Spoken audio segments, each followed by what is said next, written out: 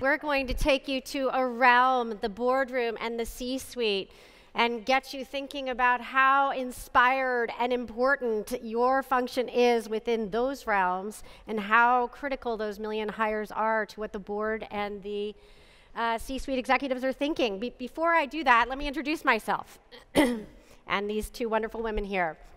I'm Coco Brown. I am the founder and CEO of an organization called Athena Alliance. In fact, actually, there are probably 10 or more Athena women that you will be hearing from over the course of the next 2 days as speakers, roundtable discussion hosts, etc. Athena is a digital platform that brings together the top women in business and helps activate for them learning and access to opportunity. What opportunities do these top women want? They want the C-suite, they want the boardroom, they want to get into bigger realms of leadership and broader impact outside of their single organization that they work with. Prior to starting Athena, I ran a company called Taos for 10 years, an IT professional and managed services company based here in the Valley. I've been in the Valley for 27 years and leading tech companies for the last 20. And I now serve on the board of a company based in Minnesota called Archer Point, which is an ESOP, an employee-owned business. To my left here is Kathy. Kathy Zwickert, her earliest career was in tax, and while her 20-plus years in leadership have been leading the people function, she continues to maintain her CPA. Which actually is a very important tool for her on boards. She's led tremendous growth.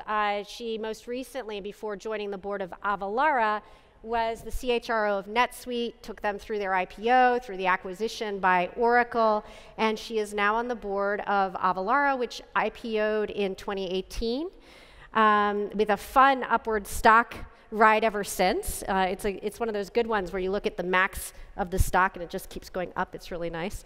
And a $7 billion market cap. And Michele here to my left as well is the co-CEO of He Said, She Said. And she is a film production company, and she is a film producer. She was the executive producer of Beautiful Lie, which tells her own story of the transition from being Anthony to Michele. Formerly, Michele was the CEO of Imperva. At that time, a hot Silicon Valley public company in the security space. She actually has quite a few runs as CEO at Verity, at Autonomy, Interwoven, and others, and she served on the boards of Blinkist and Proofpoint. So the three of us, as you might be able to tell at this point, have quite a lot of board experience, as well as C-suite experience, and we'll be talking about how top executives and boards think about talent. But before we jump in, I want to frame this for us. This is Larry Fink, and he looks like Wall Street. He is Wall Street. Larry Fink is the CEO of the largest asset management company in the world, $7 billion of assets under management. What that means is that he is investing at BlackRock on behalf of a lot of us into indexes for mutual fund or for pension funds and for families, for people who are saving for retirement and homes and education. And Larry Fink writes a letter to CEOs every year, and he has been doing so since, I think, 2012. And his CEO letters in the early days started off very much like, Wall Street-like, financial, fiscal, quarter-over-quarter performance and what he's looking for. And in 2018, his tone started changing, and he started talking about how incredibly important it is for boards to focus on culture and purpose leading to profit, and essentially is championing the rise of conscious capitalism. He talks now about the environment, about diversity of skill sets and people, and how critical that is to the success of companies on the long term. In fact, actually, he talks very little about quarter-over-quarter performance any longer. Why is he doing this? It's because he knows that the consumer is in the driver's seat. Right? It used to be that companies could just sort of pay to create the narrative and tell us what to think and what to buy. But now it's pretty much free to share our thoughts with each other, to share what we're learning with each other. And so with the exception of government intervention, we kind of control the narrative now. So companies have to listen. And so this is what he understands. So, and in his, there was an article with him recently where he said, our board today spends a day and a half every year reviewing talent in every one of our businesses. That's a lot of time for a board to spend when you think about the fact that they get together once a quarter. So, and diversity, what he knows is that diversity leads to better business results. This is just 5 data points. There's so many data points on this topic, but the fundamental bottom line is if you have the right kind of diverse people around the table that is making the decisions for the long term and thinking about how it impacts the world and your community and your buyers and your employees, you will have better decisions, and better decisions lead to better results. So what's going on in the C-suite and board? We'll talk about this. The focus is culture, equity structures, compensation philosophies, leadership succession, evolving workforce. So in the boardroom, they're thinking about these things on mass scales, from small companies to large companies. What do we need to do to instill the proper culture, to get our equity structures and philosophies right, to make sure that we've got a great bench strength in our organization, and to evolve our workforce? And finally, one thing that I think is super exciting for all of you here, and then we'll get into this, is you may be recruiters, you may be VPs of talent, wherever you sit in the organization, you should know that you have the opportunity now as a leader in the people function to go all the way. I wrote this article back in 2018, why a CHRO is the next must-have role in the boardroom, and I was floored. It got 2 times the likes of any Larry Fink LinkedIn article and about half the likes of Arianna Huffington. And I assure you, I am not nearly as popular as either one of them, not nearly as well known. I have maybe 8,000 followers and Arianna has 8 million. But this struck a chord.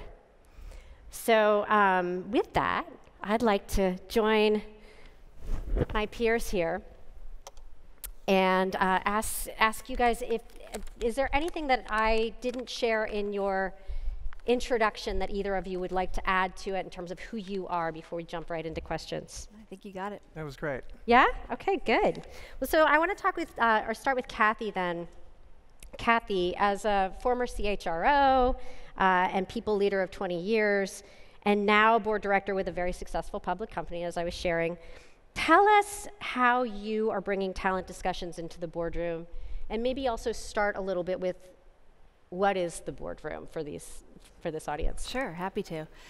So it's interesting, when I first met Coco in 2016, the concept of having a head of HR in the boardroom was not a strategic mandate, certainly. It was maybe a nice to have, a way to round it out, a way to maybe get a woman on the board. And as Coco and I got to know each other and started strategizing, we really felt that actually it's an imperative, it's an important aspect to have in the boardroom. And lo and behold, back in 2016, certain current events were occurring with Uber and some other companies here in the Valley that actually really made our case for us. So where a board traditionally is responsible on the people side is, number 1, hiring and firing of the CEO. That's one of the major responsibilities of a board of directors. And number 2 had been executive compensation, so setting compensation and equity strategy for the execs. Number 3 was really weighing in or commenting on strategy and the financial situation for the company. Now what we're seeing is talent is actually infiltrating every single board meeting, whether it's succession planning for the executive leadership, whether it's recruiting executive leadership, realigning the organization to make the company more successful, and what type of people do we need to fill in those gaps. In every board meeting that I attend with Avalara, there's a large component of it that is people related. When I was recruited to join Avalara, I felt very fortunate because our CEO, Scott, he's a CEO that I think got it. He didn't need me to sell him on why a CHRO on the board is critical to his business. He knew it already, and he was in search of one. In fact, he had made some structural changes to the board where the compensation committee of the board, he had changed the name of it to be the Compensation and Leadership Development Committee of the board, because he said, it's all about the people. I get it, it's all about the people. So I want someone in that boardroom who's going to be the voice of the people, whether that's the voice of the talent that we need to bring into the organization, the voice of culture in the organization, or the voice of recruiting. I want someone in the boardroom who's going to be able to lend to that. That's fantastic. Great, and Michele, so let's kind of go to you for a minute here. There was a point in time in your leadership as CEO of Imperva, maybe 2016-ish, where the board was all male, and the C-suite too, I think. This troubled you greatly, and you worked hard to bring Jerry Elliott to the board. Maybe you can talk a little bit about how, I think you realized the importance of diversity at a time, when many companies weren't even really thinking about this at all. It's in everybody's mind now, but can you tell us a little bit about how you came to pursue Jerry and the difference it made to have Jerry on your board? Of course. Well, first of all, I was the guy in the suit at the time when I ran Imperva, and I've got 4 daughters. And I kept looking at our organization, the board, the employee base, and realized we're just underserved. And I think getting Jerry on the board was critical because it began to shift the discussions of the board. It still didn't change the board as much as I wanted, because having one diverse person on the board is interesting, but they oftentimes have to conform to the rest of the board. Yeah. Having 2 or 3, then it begins to change the discussion because there is strength in numbers. And she was fabulous. And I think I took that, and then I began to change our marketing organization and made some structural changes in some of the operations and tried to gain as many women executives as possible. And how did you go about finding Jerry? So I went through my network, and I went through an executive recruiter. Okay, oh yeah. And tell me, as you said, we sort of have this, I think the people of talent understand that it's one thing to have one person, but that doesn't really create, as Michele was saying, it doesn't create quite the level of confidence and inspiration that 2 and then 3 people do when you've got underrepresentation in a room. So was Jerry the sole woman for a while, and what happened? Was she able to? Jerry was the sole. I did not get a chance to appoint the second, as I stepped down as CEO in 2018 and held the board seat as chairman, but then at that point the new CEO wanted to have his fingerprints on it. Yeah. But she was really good, and I think she gave us a different perspective in terms of the questions she asked and whatnot. Well, I'll jump in. I've been really fortunate. At Avalara, I was the 4th female board member to be added. So we have over 40% women represented in the boardroom right now with Avalara, and it actually changes the dynamic. When I was in the C-suite at NetSuite, I was the only woman in the room, and there's a certain weight you have on your shoulders as the only woman in the room. But when there's 4 of you in the room, it's amazing how the dynamic changes. The women, the way they interact with each other, the way they question each other, the way we interact with the men in the boardroom is completely different than when I was the single woman in the room. So, diversity, the nice thing about that is you make the first step, hiring the first woman, and they pull other women into the organization. The same thing goes with diversity. You make the first diverse hire, they will start pulling people into the organization that are also diverse, and what you get is a better end result. Collaboration amongst a diverse group of people has a different result than collaboration amongst a group of same-minded people. Right. And I think diversity isn't a charity, and I don't think CEOs or boards are altruistic. They focus on results. So getting the right person on board, the right diverse employee base does change everything. Decisions are made faster, company productivity is better, companies are higher valued. And the stats do bear this out, by the way. Yep, absolutely, that's great. Kathy, I want to go back to some further inspiration for this room here, this audience, to dream big and consider that not only is their function being listened to in the boardroom, but that their career could lead them to the boardroom. It used to be that the HRO was maybe not even seen as a business function, and perhaps reporting to the CFO. You see much more of CHROs now reporting directly to CEOs and being in regular attendance in the boardroom, even as not necessarily board members. Tell us a little bit about what you're seeing in those conversations. Sure. I mean, it's been quite a journey. So 20 years ago, when I left the consulting side of the world and went into HR was just still seen as the personnel office. People down the hall who could sign your employee change form, sign off on your time cards. In the last 20 years, particularly here in Silicon Valley, I really saw it evolve, which was fantastic, that it started evolving into much more of a strategic function. The ability to provide data and analytics, I think, to the C-suite has made all the difference in the world. During my time at NetSuite, I was really fortunate, and NetSuite had a pretty robust system of tracking employee data, tracking talent data, and we could pull together an awful lot of information to present at the C-suite level and at the board level that would allow them actually to make strategic decisions, whether that was on financing or budgeting or hiring or which next location they were going to greenfield, based on data that was coming from my function. So I've seen in 20 years it really, the HR and talent function being elevated. At NetSuite in particular, when I joined NetSuite, we were in a rapid growth period, and the CEO at the time had told me that hiring was the most important thing.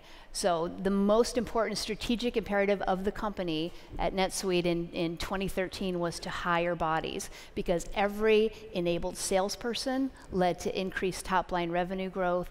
Every smart developer that we retained led to better enhancements and quicker release times on our product. And frankly, in a software company, people are it's your biggest line item on the P&L. It is your #1 expense. So coming into NetSuite to hear that the #1 strategic initiative in the company was hiring talent, it was like a dream come true. And I knew that everything that my team did mattered. The fact that we could then report on the data and take that to the C-suite, it made them hunger for more data. It was really interesting. So we had on the board at NetSuite Billy Bean, who is with the Oakland A's organization, Mr. Moneyball. He was on our board, and he would challenge me in board meetings to say, get me more data. I want to see the cross-correlation of how many women have been promoted into manager and how many of them were organically hired as young college grads versus how many were experienced hires that we pulled away from another company. And the more and more data I could produce out of our systems, the more they wanted the data, and the more they started relying on the data to make strategic decisions. So fast forward to 2016, we're bought by Oracle, and I start thinking about what's the next step in my career, and I'm dreaming big. I'm dreaming I want to be on a board, because I've really enjoyed my interactions over my 20 years with the different boards that I've helped, and I wanted to be on the other side of that table, sort of driving those more strategic conversations. And as I said in my intro, that was almost unheard of back then when Coco and I first started chatting. But I think today now, the HR function and the talent function has evolved because of data, because of analytics, because of the ability to crystallize those into bottom line impact. All these companies are searching for people with my background, not only to help on the talent acquisition function and on the executive comm function and the hiring and firing of C-suite talent, but also on how the bottom line is impacted by talent, how it's impacted by turnover, retention, and cultural issues. So the time has never been better, I think, for people in our profession, in the talent acquisition profession, in the human resources profession, to dream big and take that next step and put your name out there that this is something that you're interested in doing in the future. And you see organizations cropping up now to actually help people with our background get into the boardroom. Yeah, absolutely. I have a special place in my heart for that too. I started my career in HR, and I'm a psychology major, so people is definitely my orientation in the world. Michele, I want to ask you a question again. How are you feeling 4 years later? Now meaning, we talked a little bit about getting Jerry Elliott on your board. Now the co-CEO of He Said, she said, as you look back to that time as a notable tech CEO, knowing what you know now, what would you wish to have, how would you wish to have acted differently as a CEO, a tech CEO? What would you how would you counsel yourself differently? Fair. Kind of advice for the CEOs who are here. I think, we all grew up in certain kinds of companies in the Valley or elsewhere, and those companies have behaviors, and are going forward behaviors informed by those companies. So when I first started out running Verity as CEO of that, I was 40 or so. It's a transactional business, and HR was viewed as transactional. It was hiring and firing little bit of facilities perhaps, but it wasn't strategic. And it wasn't really until, I would say, Coverity and our HR head there that I began to realize the strategic nature of HR. So I wish I could go back and change that, because that would have changed some of my decisions as well. I would have looked more at diverse workforces as opposed to the tyranny of the urgent of having to get butts in seats to drive revenue and dev.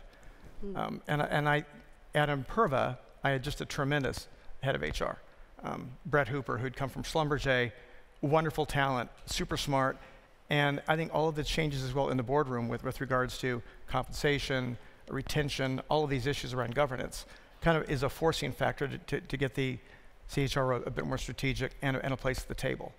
And he really had it there, but it took me a long time to figure that out. Yeah, yeah. It's nice to see that HR is finally getting its seat at the table. To both of you, this audience of talent leaders gets tremendous pressure to hire fast. And that can fly directly in the face of hiring for diversity, right? Because hiring fast means you go to the places where you know the talent is most easily found, and where you've created your own ecosystem of a network that works for you. So, and slowing down to make diversity work can be very difficult for a company.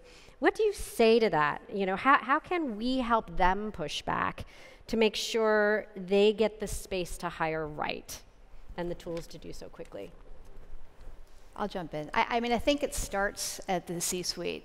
They have to make this be a strategic imperative to hire diverse, because if they're pressuring you for your time to fill and to get it done as quickly as possible, and you've got all these recs sitting there open on your plate, with management pushing, because line management is going to push. They want to fill the recs too.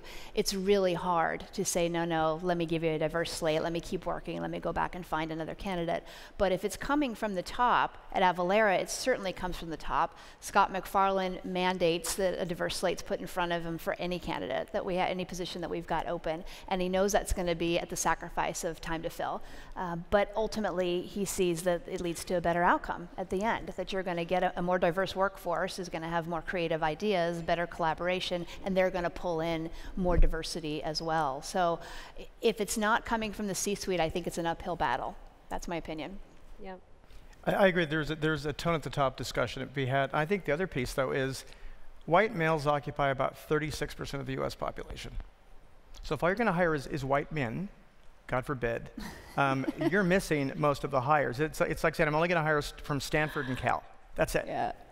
You restrict the pool. You restrict your pool. And again, when you bring a more diverse workforce, it does change the dynamics.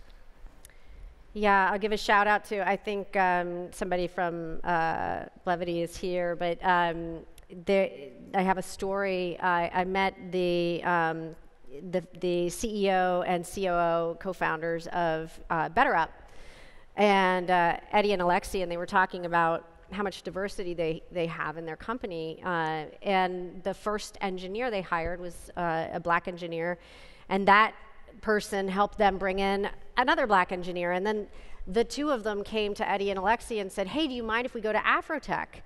And Eddie and Alexi said, yeah, what's that? And they said, well, it's this great conference where people of color are coming together in technology. And they said, great, can you recruit there?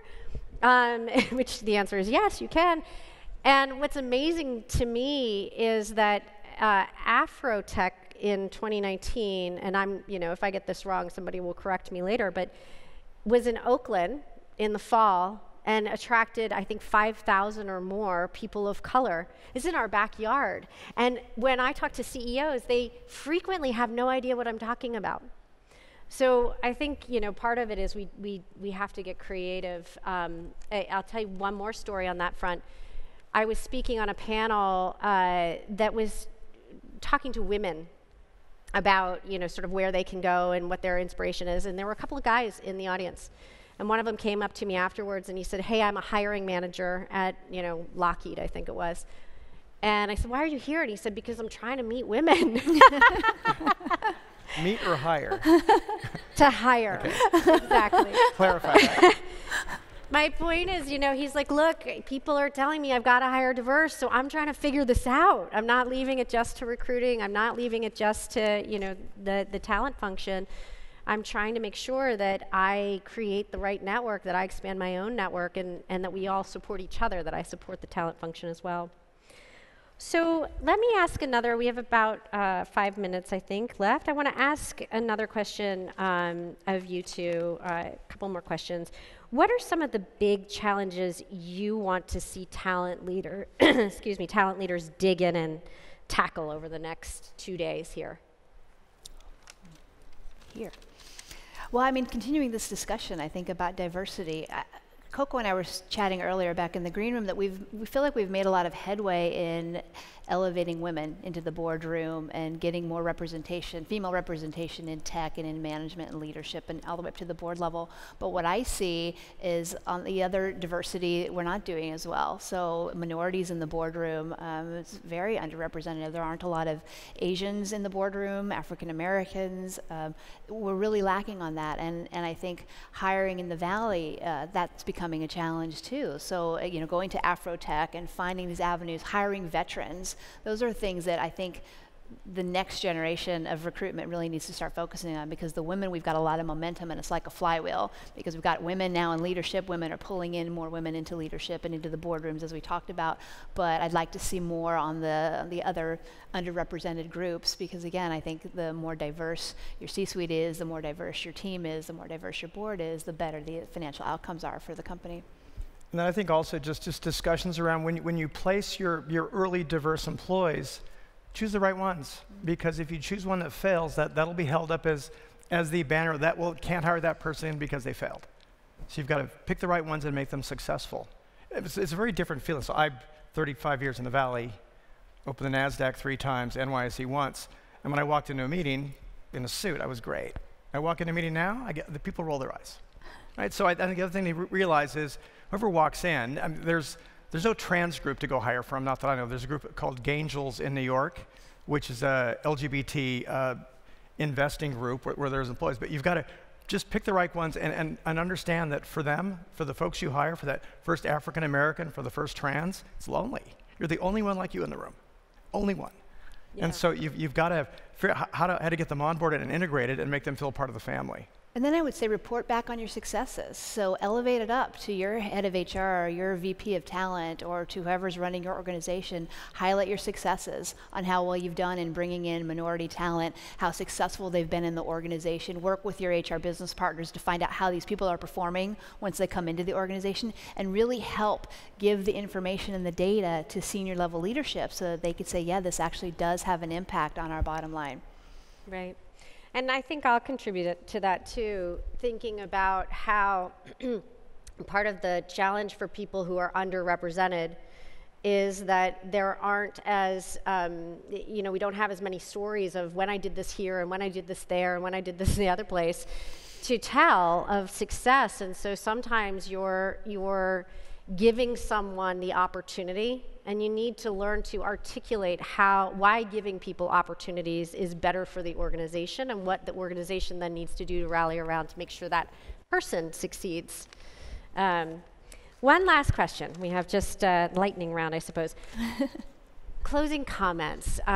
Here we are, 1,000 people who are going to hire 1 million people in 2020, the year of 2020 hindsight, the year of 2020 vision. What is your optimism as you look forward for the world of talent from the perspective of the C-suite, the boardroom? I think the good news is it's changing because there's a tone at the top discussion that's taking place now. I think given that organizations are starting to realize that diversity drives better performance and better outcomes, as opposed to do it because it's a nice thing to do. I think that's an important message that has to get out. Yeah. And I still think a lot of hiring managers are so focused on the tyranny of the urgent, of getting people on board, that they'll be reticent to search too far afield from their normal base. But I think it's starting to take place. What I love is that now you can go where the talent is. Back 20 years ago, we were only hiring in the Bay Area because we all had to have cubicles and be physically located all with each other in a building somewhere here in the Valley. And I think we've all seen that change dramatically, where you can actually go and find talent where they are hanging out and where they are living, and you don't have to convince them to relocate to the expensive Bay Area. So that opens the talent pool way more than what we used to deal with. And I think leadership gets that now, and they get that you don't need a cubicle for everybody that you hire, and people can be trusted to work out of their homes or work remotely. And I think that should lead to better outcomes. It should be leading you to find the right person for the job, not based on their geography, but based on the talent that they possess. Love it. All right, thank you very much. Thank you. This was That a was lot of great. fun. I really Thanks, appreciate Coco. your time. Thank you.